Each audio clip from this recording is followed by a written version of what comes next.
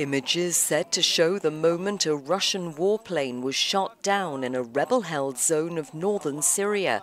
The pilot ejected by parachute, the Russian Defense Ministry said, adding that he was then killed in a fight on the ground with what it called terrorists.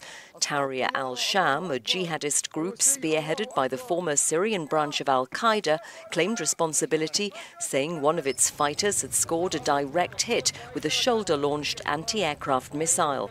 In a statement, it said, "Let the criminal invaders know that our skies are not a picnic and they will not pass through without paying a price." The Sukhoi 25 came down in part of Idlib province that's seen airstrikes and ground fighting between Syria's government forces backed by Russia and Iran and rebel groups. TASS quoted Russian authorities as saying Moscow retaliated for the downing with a strike from an undisclosed high-precision weapon that killed over 30 militants.